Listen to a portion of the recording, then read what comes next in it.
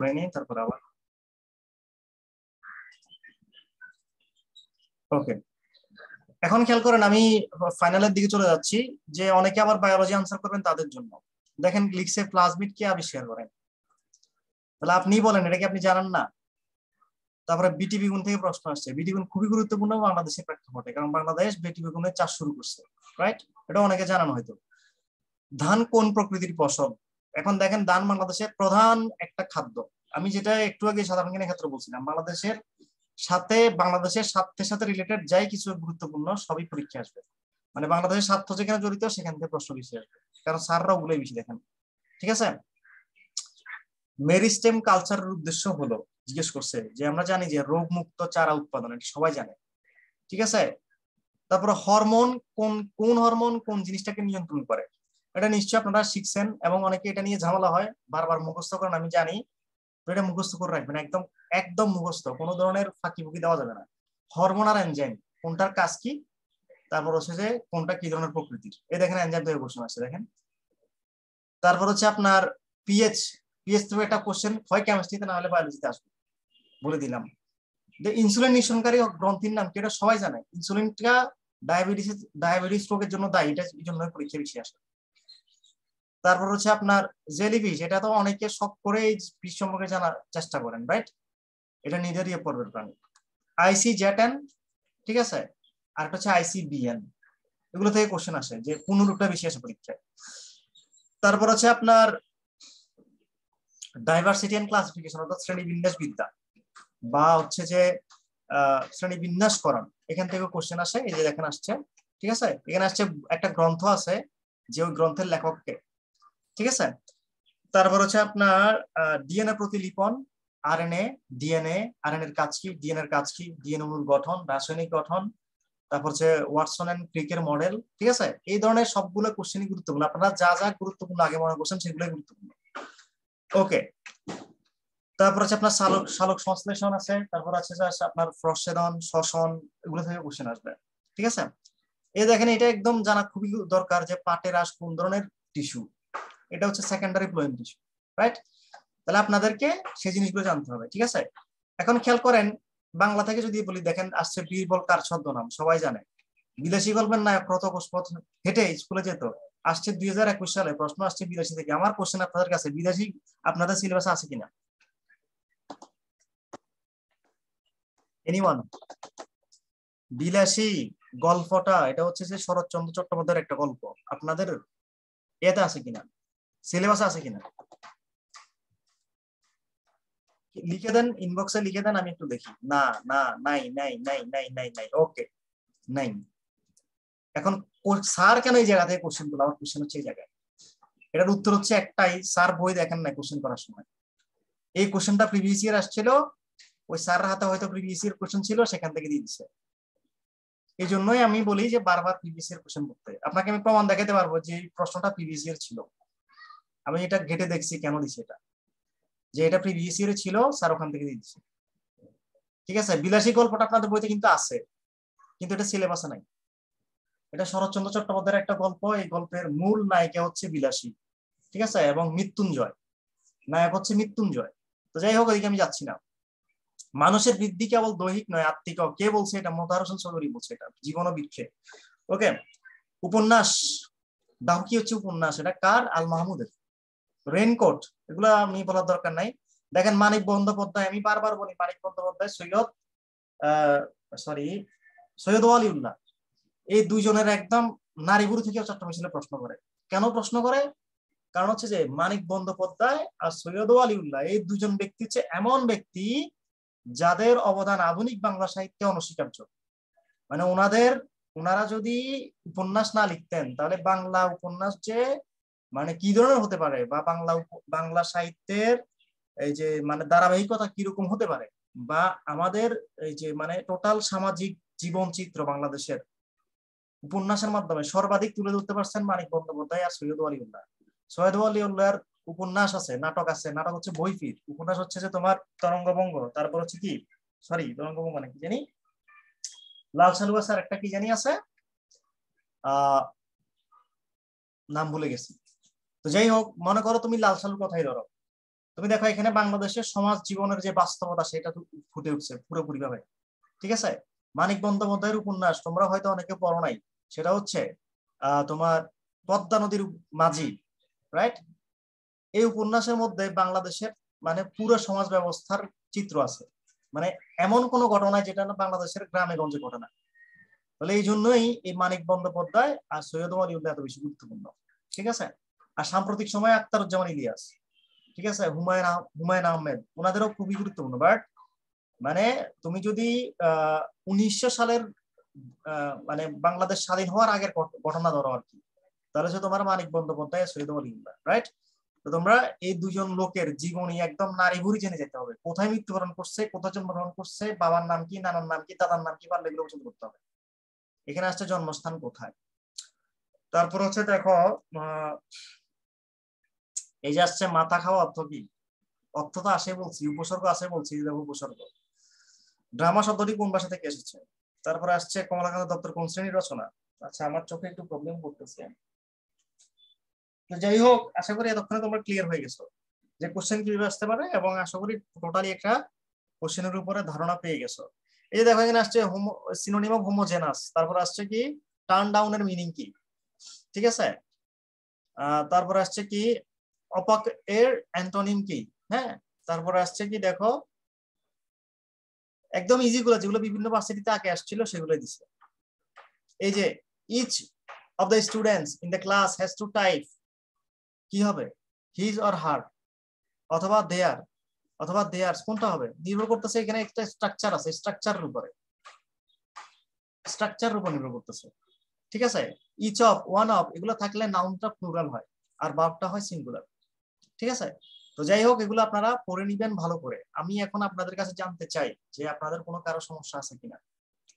আমি screen শেয়ারিংটা of করে দিচ্ছি, আপনারা এক একজন করে যার যার সমস্যা আছে হাত তুলবেন, আমি কথা বলার সুযোগ দিব।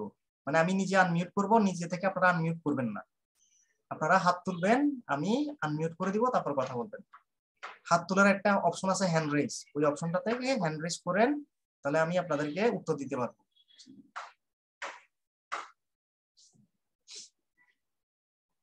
আমি একটু আমার ভিডিওটাকে করে দিচ্ছি। আপনাদের কার কি সমস্যা আছে এখানে জানাবেন, যে কোনো ধরনের সমস্যা।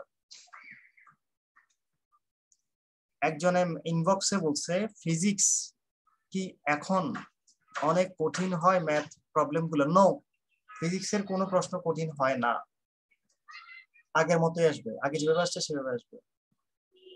কোশ্চেন ব্যাংক এর আনসার ব্ল্যাঙ্ক থাকলে কি করব। আচ্ছা, যদি আপনি বুঝতে পারেন আনসার ব্ল্যাঙ্ক আছে দাগাবেন না, কারণ আপনাকে তো বলে নাই যে যেটা ব্ল্যাঙ্ক আছে সেটা দাগান, আপনাকে বলছে যে সঠিক উত্তরটা দাগাইতে, কোশ্চেনে বলছে সঠিক উত্তরটা দাগাইতে, তা আপনি সেটা দাগাবেন না।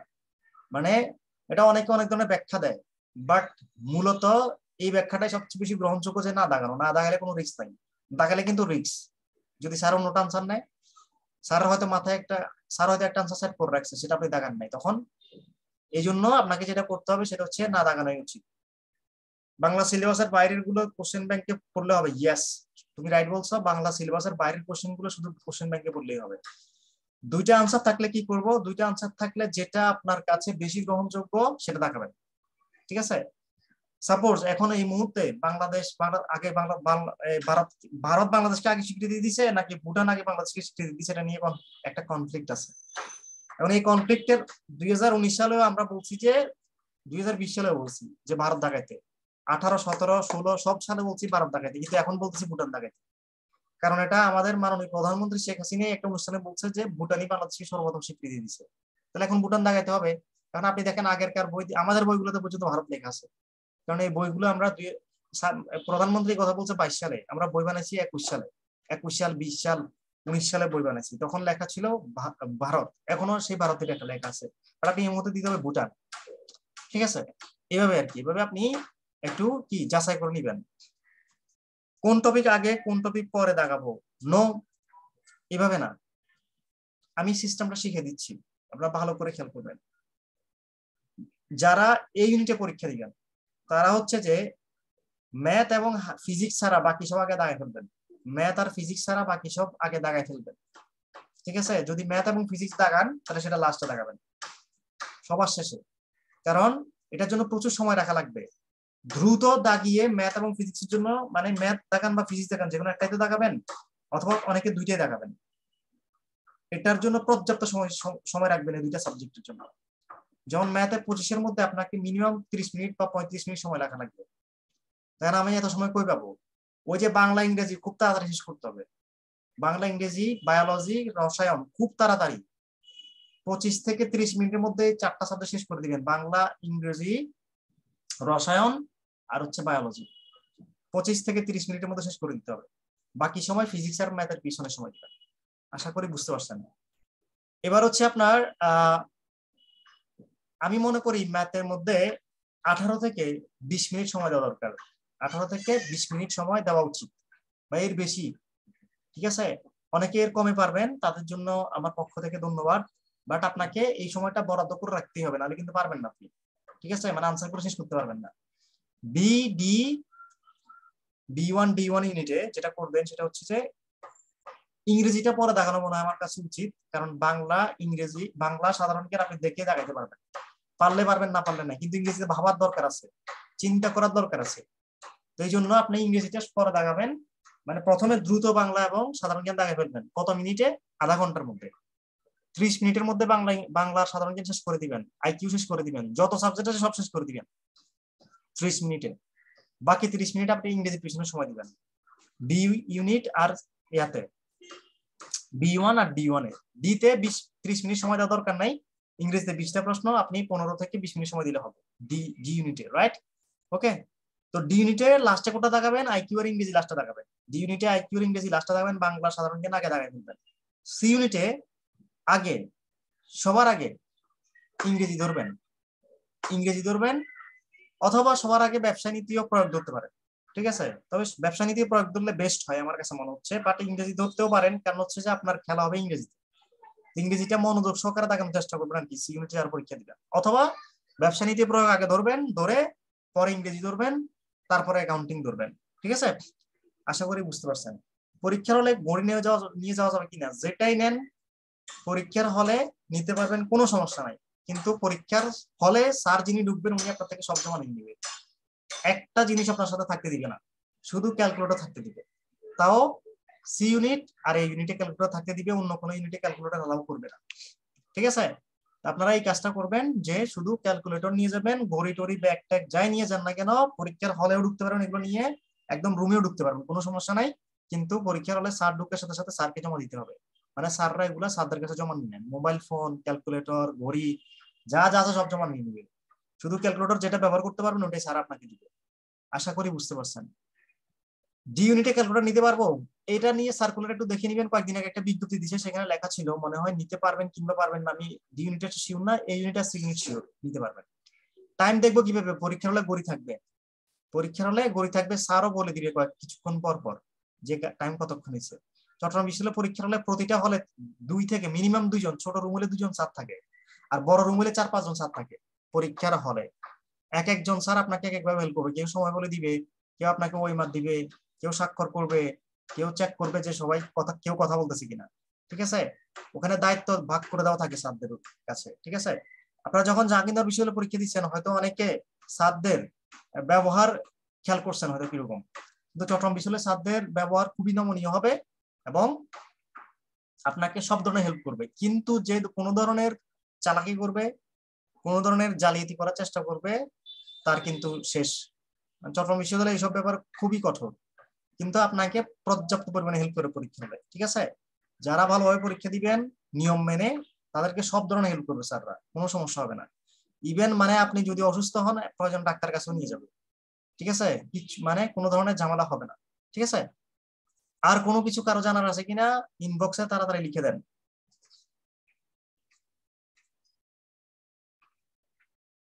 কম্প্রিহেনশন নিয়ে জানতে চাইছেন? কম্প্রিহেনশন নিয়ে হচ্ছে প্রিভিয়াস ইয়ার প্রশ্নগুলো পড়লে হবে। ডি ইউনিটে কম্প্রিহেনশন আসে না, প্যাসেজ ডি ইউনিট আর এই ইউনিটে আসে না, অন্য ইউনিটগুলোতে আসবে। সেগুলোতে জাস্ট চট্টগ্রাম বিশ্ববিদ্যালয়ের প্রিভিয়াস ইয়ার কোশ্চেনগুলো দেখবেন সব ইউনিটের।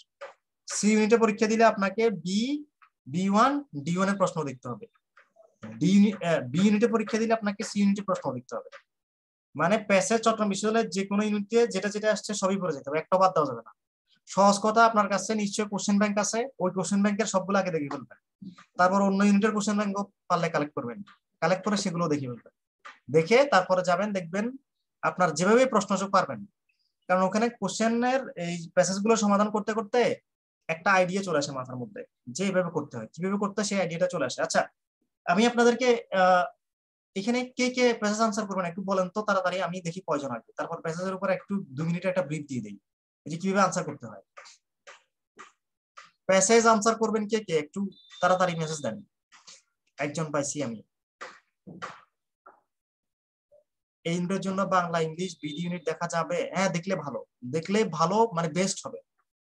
বিডি ইউনিটের বাংলা ইংরেজি দেখে গেলে বেস্ট হবে, কারণ ওগুলোই আসবে। একজন পাইছি প্যাসেজ আনসার করবে, আর কেউ? এখানে আজকে মনে হয় বেশিরভাগই এই ইউনিটের স্টুডেন্ট, আমার কাছে মনে হচ্ছে। আচ্ছা, 2জন পাইছি, ঠিক আছে। তা আমি আরেকবার স্ক্রিনশট দিচ্ছি, স্ক্রিনশট দিচ্ছি আপনাদেরকে। দাঁড়ান, আমি আগে একটা প্যাসেজ বের করি, তারপরে যাচ্ছি। একটা প্যাসেজ আগে বের করে নিই আমি।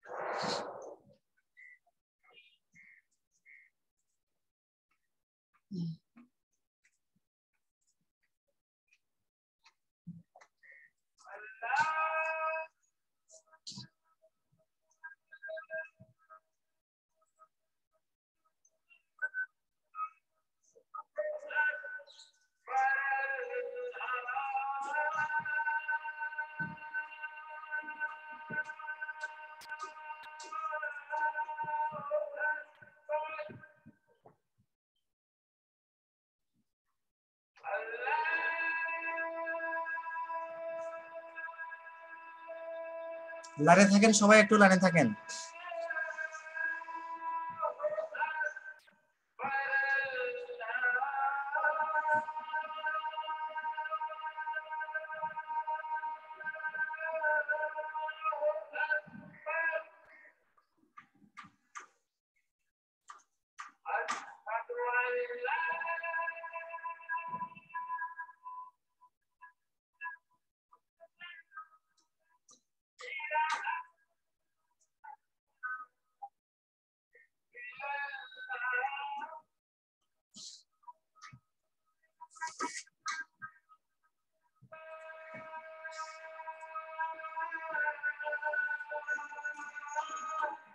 খেয়াল করেন, একজন কোশ্চেন করছে, হলে কি কোনো টেকনিক ফলো করতে হবে এক্সাম ভালো হওয়ার জন্য? এতক্ষণ পর্যন্ত কি টেকনিক বলছে, এগুলো ফলো করবেন। সি ইউনিটের জন্য বি ডি ইউনিটের প্রশ্ন সলভ করলে হবে, ইউনিট নেই? হ্যাঁ, হবে হবে, সি বি ডি এর প্রশ্ন সলভ করলে হবে। আচ্ছা, খেয়াল করেন, আমি এখন বি ইউনিট চট্টগ্রাম বিশ্ববিদ্যালয়ের গত বছর প্রশ্নটা ধরছি। একটা প্রশ্ন এখানে, একটা নিশ্চয় প্যাসেজ আছে, এই যে প্যাসেজ দেখেন। এখন আপনি যখন প্যাসেজ ফলো করবেন, খাতায় নোট করে রাখবেন অথবা ভিডিওটা পর আরেকবার দেখবেন। মনে রাখবেন, প্রত্যেকটা প্যাসেজের প্রথম যে প্যারা বা প্রথম 2-3 লাইনের মধ্যে একটা ওই প্যাসেজের একটা টাইটেল থাকে, মানে ওই প্যাসেজের টাইটেল বা মূল থিমটা। টাইটেল আপনি দেখে বুঝবেন না, আপনাকে খুঁজে বের করে নিতে হবে। বা প্যাসেজের মূল থিমটা প্রথম 2-3 লাইনের মধ্যে পেয়ে যাবেন, মানে প্যাসেজের মূলত কি বলতে চাচ্ছে সেটা আপনি প্রথম 2-3 লাইনের মধ্যে পেয়ে যাবেন। এবং একটা প্রশ্নে আসবে যে এই প্যাসেজের থিমটা কি, বা এই প্যাসেজের টাইটেল কি হওয়া উচিত, বা এই প্যাসেজের মূল বক্তব্য কি, একটা কোশ্চেন এভাবে দিবে আপনাকে। তাহলে দেখেন, আমি আপনাকে দেখাচ্ছি, দেখেন কি দিছে এখানে। এই যে দেখেন, the passage suggest that universal education, ঠিক আছে, অথবা the culture of a community is transmitted by. এখানে এই ধরনের কোশ্চেন করে নাই, বাট বেশিরভাগ ক্ষেত্রে একটা কোশ্চেন করে যে প্যাসেজের মূল বক্তব্য কি, ঠিক আছে। তাহলে মূল বক্তব্য আপনি 3-4-5 প্রথম 3-4 লাইনে পেয়ে যাবেন, ঠিক আছে। আচ্ছা, প্যাসেজ পড়ার সময় যে জিনিসটা করবেন আপনারা, সবার আগে কোশ্চেনগুলো একবার পড়ে ফেলবেন প্যাসেজ পড়ার আগে। মানে প্যাসেজের থেকে যে কোশ্চেনগুলো আসবে সেগুলো আগে একবার পড়ে ফেলবেন, তাহলে আপনি বুঝতে পারবেন যে আপনাকে কোন কোন জায়গাতে প্যাসেজে বেশি গুরুত্ব দিতে হবে। যেমন এখানে একটা কোশ্চেন করছে, the culture of a community is transmitted, তাহলে এই কালচার অফ কমিউনিটি কিভাবে ট্রান্সমিট হয় এটা আপনি প্যাসেজ পড়ার সময় গুরুত্বপূর্ণ ভাবে এটাকে দাগায় রাখবেন। মানে এই যে কালচার কিভাবে ট্রান্সমিট হয় এটা আপনি এখানে পাবেন না প্যাসেজ পড়ার সময়, সেটা সেখানে দাগায় রাখবেন, কারণ এখান থেকে আপনাকে আনসার করা লাগবে। আপনি দাগাবেন কি, এডুকেশন কি, এটা প্যাসেজে লেখা আছে। According to the passage education is, education কিছু একটা, এডুকেশনের ডেফিনিশন প্যাসেজে আছে, তাহলে আপনি এডুকেশন ডেফিনিশন পড়ার সময় এডুকেশনের ডেফিনিশনটা ওখানে দাগায় রাখবেন।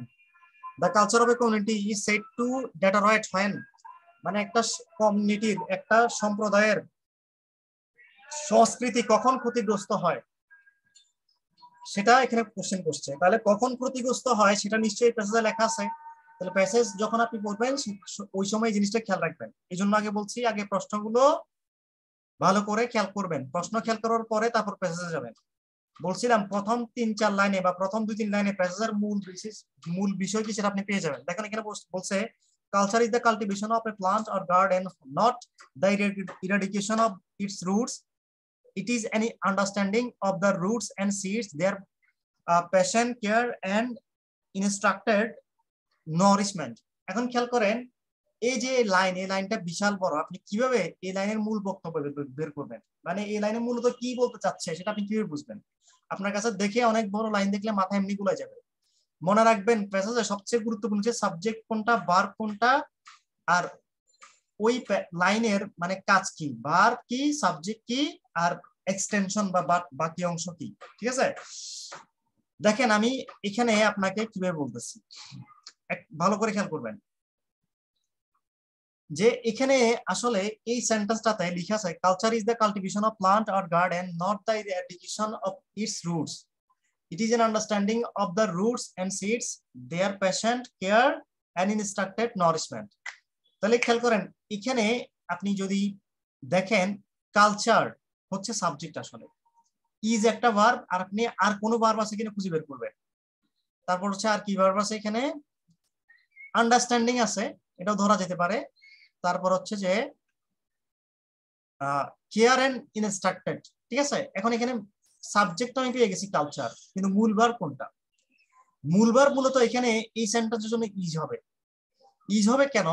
কারণ হচ্ছে ইজ দিয়ে, মানে মনে করেন culture is, suppose culture is a theory, এখানে মূলত সেন্টেন্সটা এরকম। ঠিক আছে, তো আপনাকে বুঝতে হবে যে এই কালচার ইজ এর বাকি পরের অংশ যা আছে এগুলো হচ্ছে কালচারকে ডিফাইন করার জন্য যা যা দরকার সেগুলো। অর্থাৎ আপনাকে এখানে এই লাইনের মধ্যে বোঝা যাচ্ছে যে কালচারের ডেফিনিশন আছে। আশা করি আপনারা বুঝতে পারছেন। তাহলে আপনাকে সেন্টেন্সটাকে শর্ট করে নিতে হবে এইভাবে, সাবজেক্ট কোনটা, ভার্ব কোনটা, আর হচ্ছে যে এক্সটেনশন কোনটা, এটা যদি আপনি খুঁজে পান তাহলে আপনি বাকি জিনিসগুলো বুঝে যেতে পারবেন। যেমন খেয়াল করেন এই পর্যন্ত যে culture is the cultivation of A plant or garden, এই যে এই পর্যন্ত লেখার পরে এটা আর পড়ার দরকার নাই, not the eradication of root, এটা পড়া, এটা এক্সটেনশন বাড়তি অংশটা পড়ার দরকার নেই, টোটালি পড়ার দরকার নেই। আবার বলছে ইট ইজ অ্যান আন্ডারস্ট্যান্ডিং, তাহলে এটাও আরেকটা ওই কালচারের কি, কালচার কালচার মানে এই যে এখানে কালচার লিখতে পারতো, কালচার ইজ অ্যান আন্ডারস্ট্যান্ডিং এটা লিখতে পারতো। তার মানে এটাও কি ওই সেন্টেন্সের এটা extension, right, of the roots and seeds, their passion care and instructed nourishment, এটাও দরকার নেই। মানে আমি মূলত বুঝতে চাচ্ছি একটা সেন্টেন্সকে আপনি শর্ট করে নেওয়ার একটা হ্যাবিট আপনার মধ্যে থাকতে হবে। ঠিক আছে, তো বলছে কালচার ইজ নট নলেজ, নর is it art, still less is the অ্যাকুইন্টেন্স with literature and art.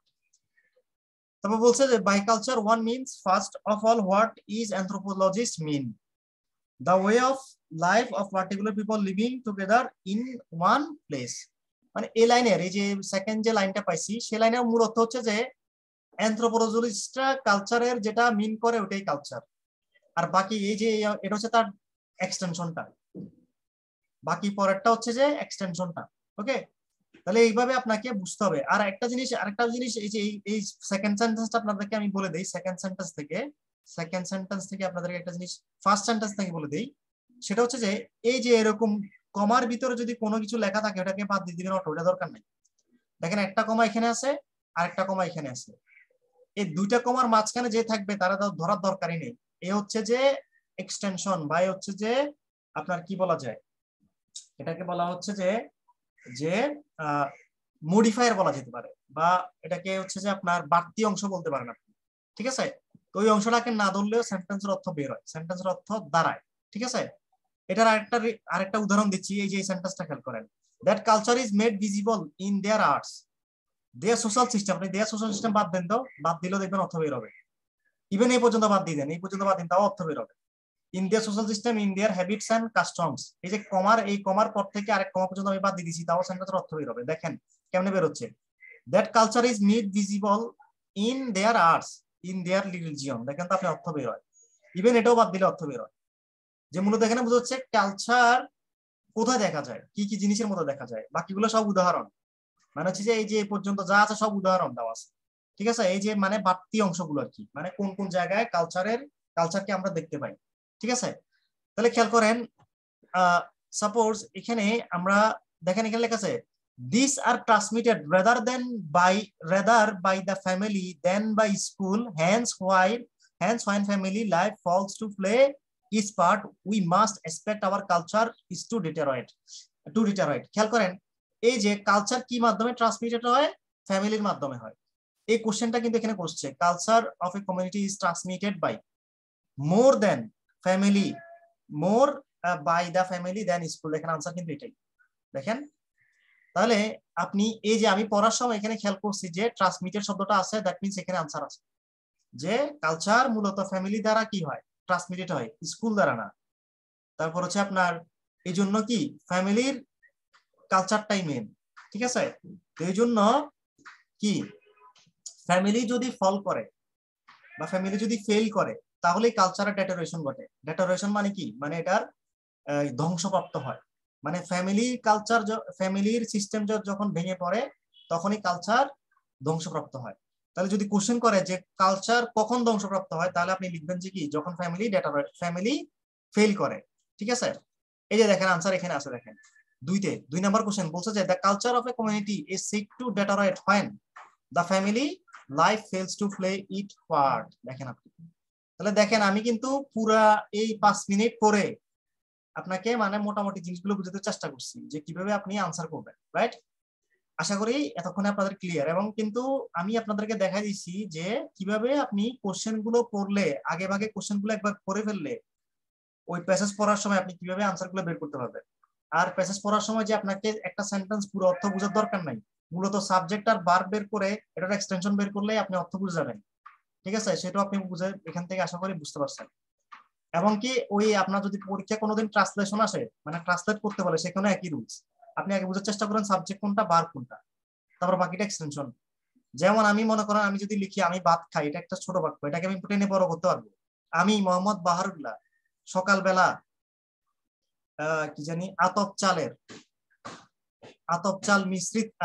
চালের কি জানি গরম গরম ভাত খাই। তাহলে দেখেন আমি কিন্তু অনেক কথা মিক্স করে বলছি, মূল কথা একটাই যে আমি ভাত খাই। ঠিক আছে, ওই স্যাররাও প্যাসেজে এই কাজটাই করে, মূল কথা ছোট, সেটাকে টেনে টেনে বড় করে। আপনারা আশা করি বুঝতে পারছেন। ঠিক আছে, আজান দিয়ে দিছে, নামাজ পড়তে হবে। আর কারো কিছু বলার থাকলে বলে ফেলেন, আমি এখন ক্লাসটা শেষ করে দিব। আপনাদের যদি আর কোনো ঝামেলা থাকে আপনারা আমাকে হোয়াটসঅ্যাপে জানাবেন, আমি সমাধান দেওয়ার চেষ্টা করব। যদি আরো কোনো ক্লাস লাগে কোনো টপিকের উপর আমাকে জানাবেন, আমি নেওয়ার চেষ্টা করব। তো ঠিক আছে, আর কারো কিছু জানার আছে কিনা, জানা থাকলে আমি 30 সেকেন্ড সময় দিচ্ছি, বলে ফেলেন। ফিজিক্স কেমিস্ট্রি বায়ো হালদা সাজেশনের কোশ্চেন ব্যাংক পড়লে হবে না, ফুল হবে না। এটা পড়লে আপনি কমন পাবেন, বাট পুরোপুরি কমন পাবেন না। আপনি ফিজিক্স এবং ম্যাথ পুরোপুরি হালদা থেকে পড়লে হবে, এর বাইরে লাগবে না। কিন্তু বায়োলজি আর কেমিস্ট্রি আপনাকে হালদা পাবলিকেশনের বই পড়ার পরেও আরো কিছু জিনিস পড়া লাগবে। ঠিক আছে, মানে প্রিভিয়াস ইয়ার কোশ্চেন বেশি কমন পাবেন, সাজেশন থেকেও পাবেন, বাট তারপরে আরো কিছু জিনিস দেখা লাগবে বায়োলজি এবং কেমিস্ট্রি, কারণ এটা পুরোটা থিওরি বেস সাবজেক্ট। এগুলো কোন জায়গা থেকে কোশ্চেন হয় কোনো গ্যারান্টি নেই। তবে প্রিভিয়াস ইয়ার কোশ্চেন পড়লে বেশিরভাগ কোশ্চেন কমন পেয়ে যাবেন ব্যাখ্যা সহকারে পড়লে।